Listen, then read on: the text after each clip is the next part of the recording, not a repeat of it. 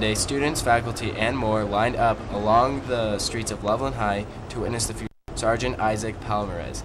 He was a graduate of Loveland High in 2001, and he was killed earlier this month in the War on Terror, which was in Afghanistan.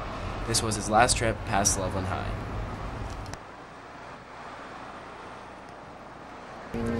Members of our ROTC were asked to perform a special just for this occasion. I am here with Chris Allen, one of the 12 people that was selected for ROTC. Chris, what was it like to be asked to do this? It was an honor. It was a great honor to show respect to the family of a fallen soldier. And as a group, why did you guys decide to do this?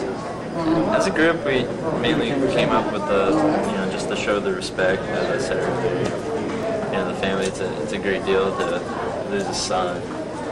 And a boy comes from Loveland and stuff, so as a school and as a unit from the school, utmost just to show the respect. All right, thanks, Chris. Thank you. Colonel Gerhard handpicked the 4-member color guard and the 8-person honor guard for this special and important duty. Remembering and honoring our fallen veterans is a special and sacred duty, and we are grateful for our JROTC and everyone else for their service to Sergeant Palomarez.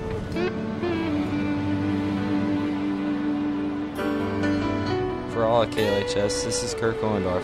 Now back to you in the studio.